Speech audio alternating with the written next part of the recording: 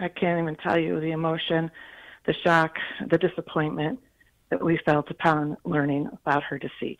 June Brennan speaking out after the office manager she and her husband John had trusted pleaded guilty to embezzling more than $700,000 from their business. 59-year-old Camille Perron-Hess was in court Monday, where the Depew woman pleaded guilty to a felony count of grand larceny. Prosecutors say between 2016 and the summer of 2023, Perron-Hess made more than 2,000 unauthorized transactions with the company credit card. June Brennan spoke to me over the phone, and she said she and her husband learned about the embezzlement last August.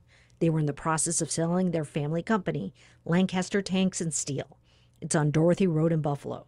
They were going over their books and discovered a charge for New York, and Vegas for a $400 cabana. But the Brennans had not been to Las Vegas, and they certainly had not rented a cabana.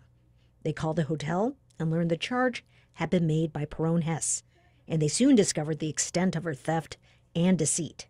She used the stolen money for vacations, event tickets, jewelry and furniture, donations to charitable causes, her son's college tuition, and even his graduation party at a restaurant. You know, you trust people, and it just makes you feel that, oh my God, what is wrong with people? What's wrong with society? That they can do this and act like your friend. As a condition of her plea, Perron-Hess has signed an agreement to pay full restitution to the Brennans. She also faces up to 15 years in prison. I do hope that justice is served with jail time. June Brennan had this advice for other small business owners. Have checks and balances for everything you do. Trust no one. And get yourself audited. Perron-Hess is scheduled to be sentenced on July 29th. She's currently released on her own recognizance. Maki Becker, 7 News, Buffalo.